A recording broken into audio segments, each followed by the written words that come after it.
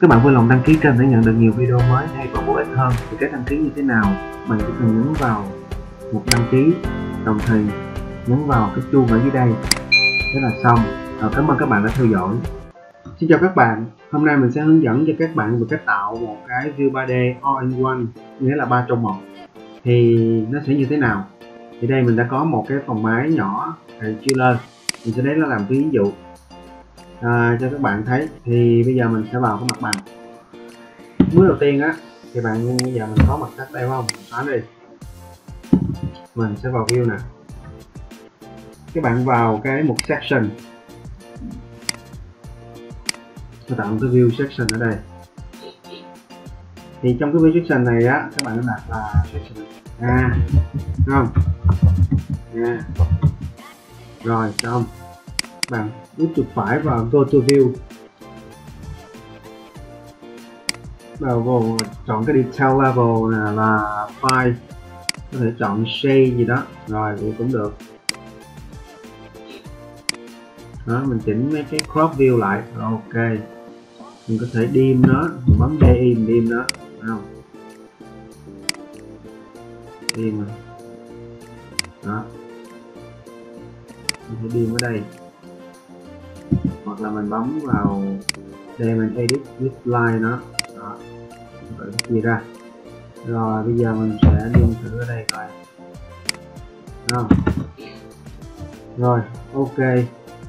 Bây giờ mình sẽ quay lại mặt bằng. Mình đẩy copy cái mặt cắt này ra bằng bấm Ctrl rồi thay nó. Thì nó sẽ thừa hưởng hết cái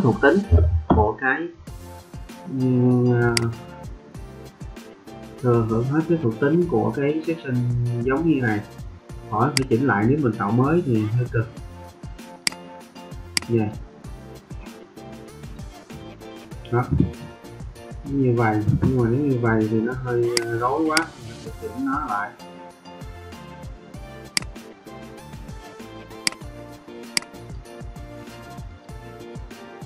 Đó, có thể là như vậy.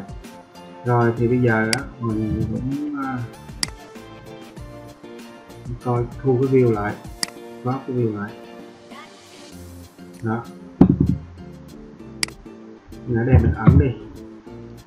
Không. Thì đây mình được 2 view, thì view này là mình sẽ đặt là cái gì? Mình đặt là BB đi, để dễ quản lý. B.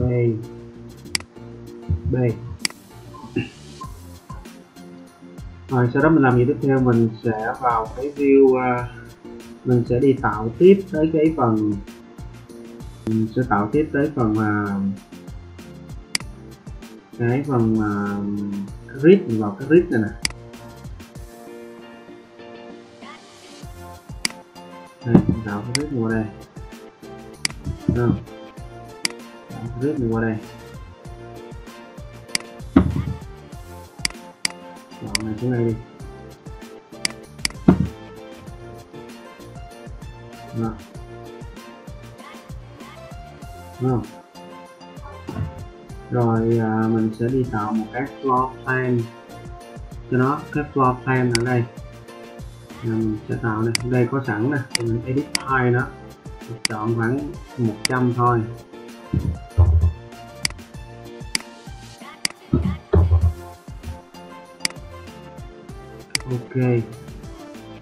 Ok thì mình cứ quét cái floor plan này trước đi.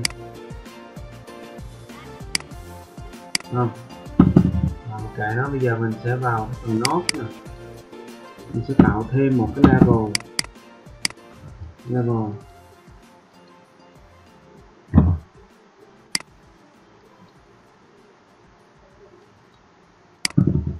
Thì level ở đây á, mình cho là âm 4 mét thôi. Không, đặt tên nó là floor plan.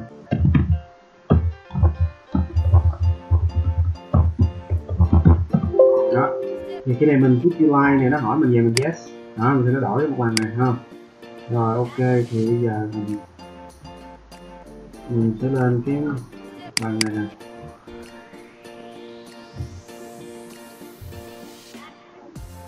Mình chỉnh cái view của mình chỉnh cái view của mình, nói gì cũng được. Bây giờ mình sẽ rồi chỉnh cái này nè, mình chỉnh cái này xuống cái level floor plan thì nó xuống dưới luôn đó. Rồi cái bây giờ mình cần cái gì, mình sẽ xuất CAD, export CAD nè, export cái CAD AutoCAD nè, mà xuất export AutoCAD thì cái bảng này là floor plan thì mình xuất cái floor plan của này ra.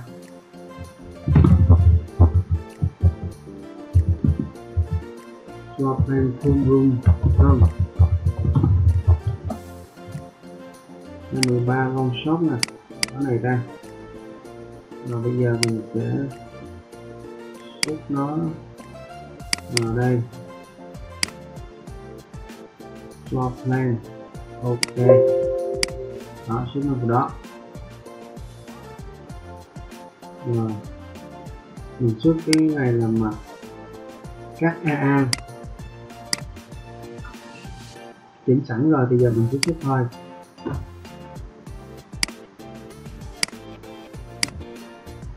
Đó, mình vào đây next, rồi đây là mặt section A đó, rồi cái xóa này đi, ok.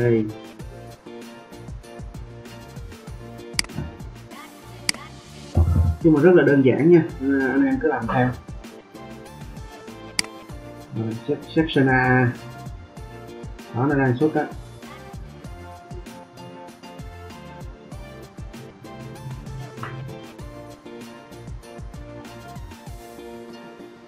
Rồi xong mình quay lại, mình bấm chuột phải, go to view tiếp,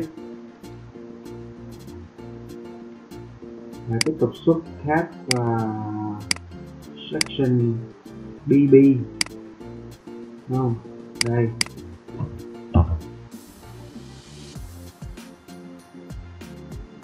section BB,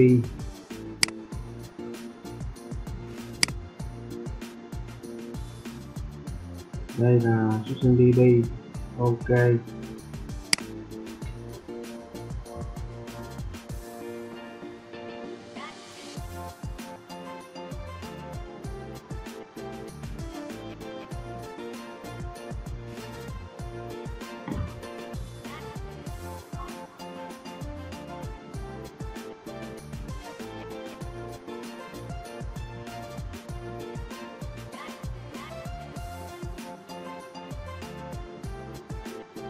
Rồi, vậy là xong. Giờ mình sẽ qua tiếp, mình sẽ mở cái bảng CAD đó ra. Rồi không, mình sẽ open cái bảng CAD ra.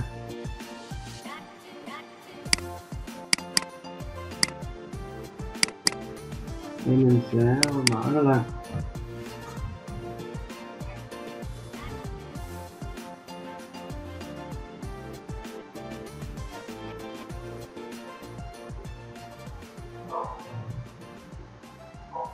Rồi mình mở cái floor plan ra, mình kiểm tra lại có ok không. Bây giờ mình sẽ xóa cái này đi, xóa đi.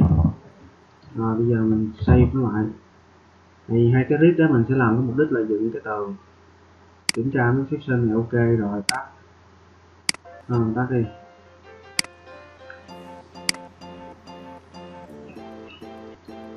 Bây giờ mình sẽ làm cái gì, mình sẽ dựng cái tường. Cái tường ở đây là ví dụ tường 100 thôi, mình sẽ duplicate cái đường tường ra là tường 100.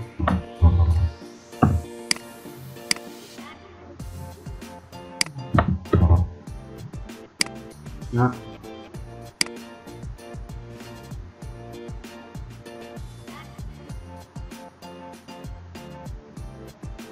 Để đây,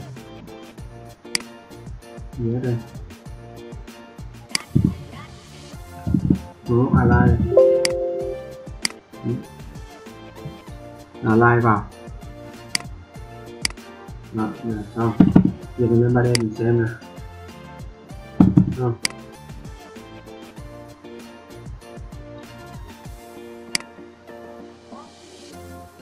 Đó, mình kéo ra nó cái tường này. Thì giờ cái chỉnh chỉnh cái coordination cho nó dễ nhìn, thấy không?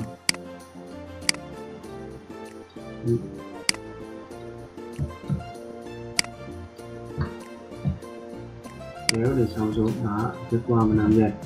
Bây giờ cái chính của mình chỉ chỉnh cái tường này giật xuống cái floor plan đó, và cái này coi nó cao ở đâu, cái này cũng được một cao hơn đó. Up to level 2 luôn. Rồi ok, thì chỉnh lại, mình sẽ chỉnh lại cho nó vừa mắt thôi. Mình chỉnh nó lại.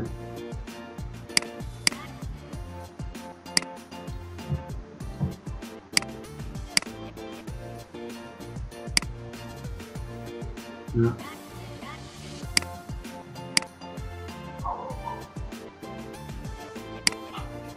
Rồi là xong. Và cái bước tiếp theo á, bước tiếp theo thì mình sẽ vào cái mặt bằng nè. Bây giờ mình sẽ làm cái gì? Mình sẽ insert link khác vào, thì liên kết cái này vào đó, link là black and white nè, mm nè, level 1 đúng không? Open.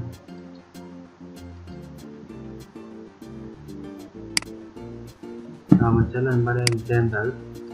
Rồi ok. Rồi cái bước tiếp thứ hai là cái mặt cắt này á, là mặt cắt AA. Mình sẽ go to view nó. Mình cũng làm bước tương tự là link khác vào AA. Coi lại cái phần setting này. Lên 3D. Thì hiện tại cái này á, mình phải chỉnh nó lại.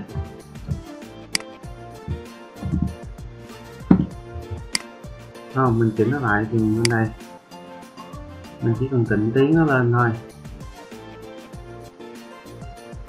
Mình lấy một cái điểm móc nào đó, mình trước tiên là mình tháo pin đó, là đừng có.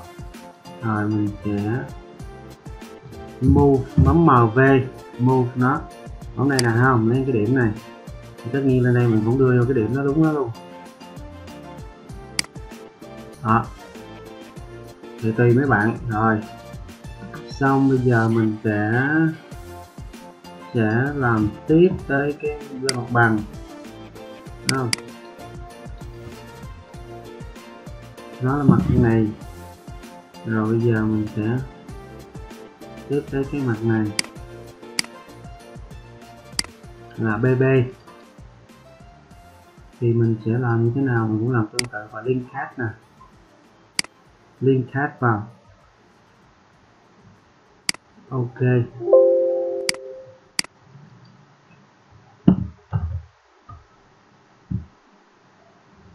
Mình lên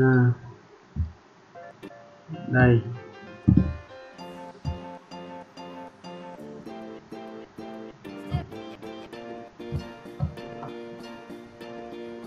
Đây cái mặt nãy mình mới link vào nè, mình sẽ xem.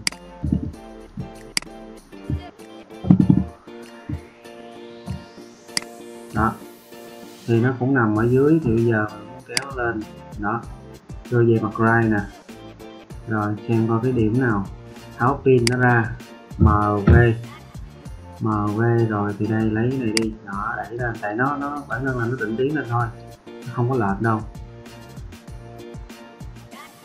Đó, rồi xong. Rồi bây giờ mình đã xong cái phần đó, thì giờ mình sẽ chỉnh cái gì tiếp. Mình sẽ xem đây, mình chỉnh cái vật liệu của cái tường này. Mình đưa nó về cái vật liệu mà sáng chút xíu. Đây mình lấy cái vật liệu này đi. Đó, Hollywood. Đó. Rồi mình sẽ làm cái sàn của mình cũng tương tự như vậy luôn. Là lấy cái này luôn. Rồi ok. Rồi bây giờ mình sẽ có một cái bước rất là quan trọng, đó là mình sẽ bấm vào đó, bấm vô đây, rồi mình để qua mặt black nè. Không, mình sẽ bấm vào cái nút là Explore Display Element nè, kéo nó qua đây. gần đây thôi đó. Rồi cái mặt này cũng vậy nè, mình cũng kéo nó xuống thì cũng display element nó xuống.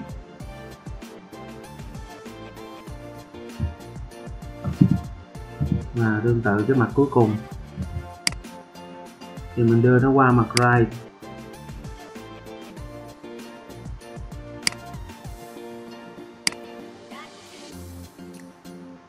Đó.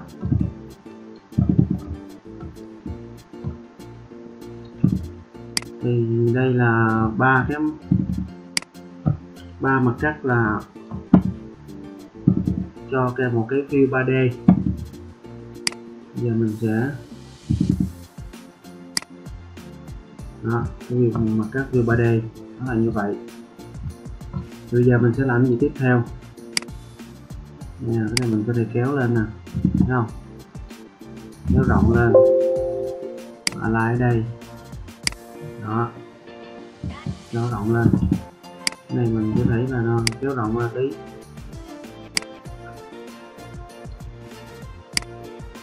đó.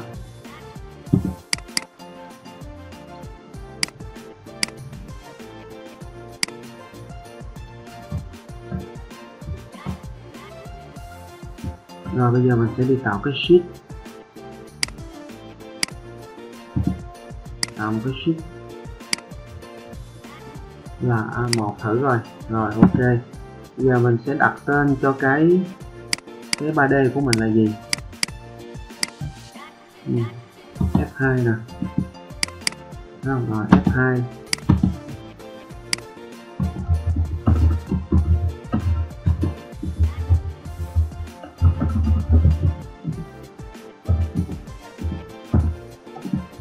all in one, không, all in one, nó isometric all in one, chiller,